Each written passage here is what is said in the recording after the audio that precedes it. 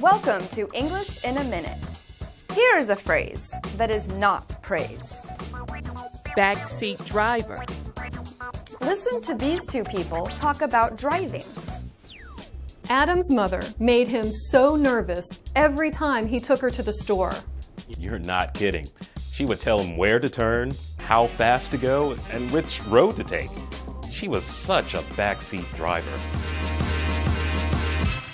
Where does this phrase come from? When cars were first invented, rich owners would often ride in the back seat. They would tell their drivers where to go and how to drive. Now, when someone is a backseat driver, he is interfering, and it's considered to be bad behavior.